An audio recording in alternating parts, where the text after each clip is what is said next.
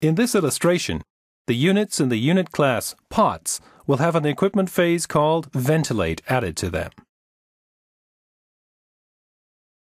The ventilate equipment phase opens a ventilation valve for a specified time if a batch is held or aborted. This same phase will be used in all three units, POT 1, 2, and 3. This is a scenario where using SFC-type templates will save you implementation time. To implement this equipment phase, you will create an SFC type. To this SFC type, you will create a control strategy called ventilate. You will then create a recipe parameter called T-length that represents the duration the ventilation valve for a pot will remain open when the ventilate phase executes.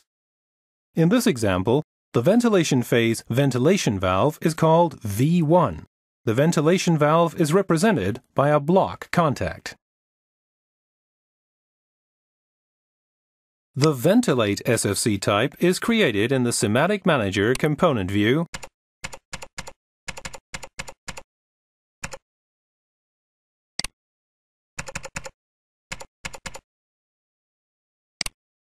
and opened with the SFC type editor.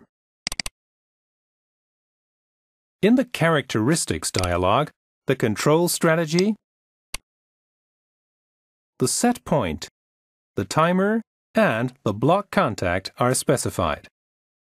The control strategy is defined, for example, by selecting Control Strategy and entering a name for the control strategy. The number 1 is generated automatically and can be queried in the start conditions to start the control strategy.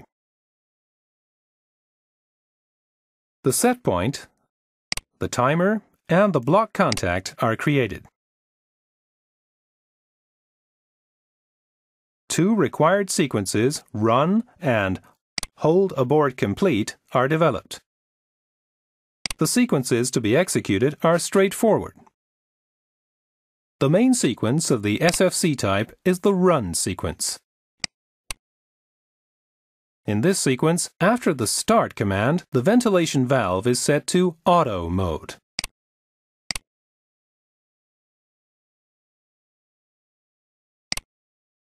The valve is then opened.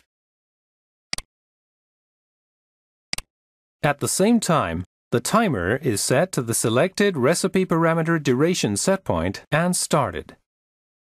The next transition tests whether or not the valve has actually opened and whether or not the timer has started. Another transition monitors the expiry of the timer. As soon as the timer has expired, the valve is closed in the next step, and the valve closure is then confirmed.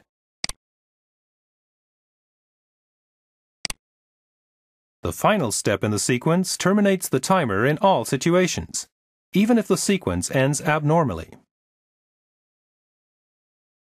The hold abort complete sequence closes the valve automatically if the batch is completed normally, is held, or is aborted. The conditions for the start of a sequence are specified in the Start Conditions menu.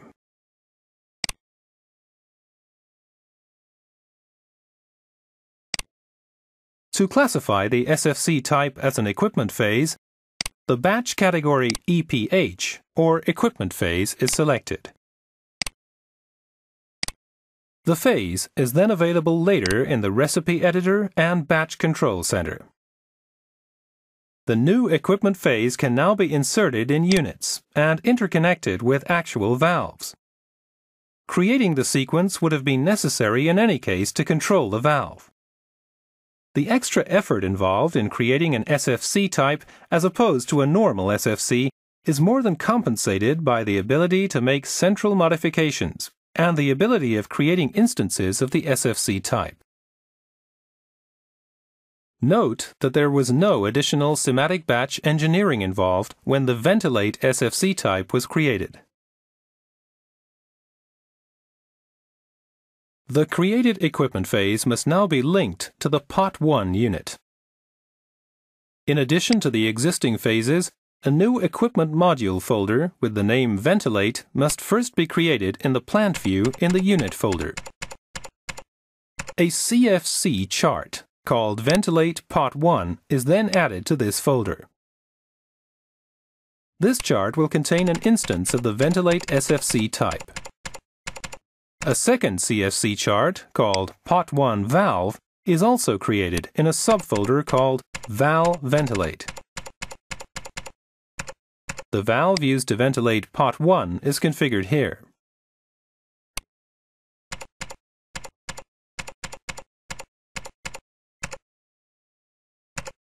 A valve block is inserted in the Pot 1 valve chart in the CFC editor.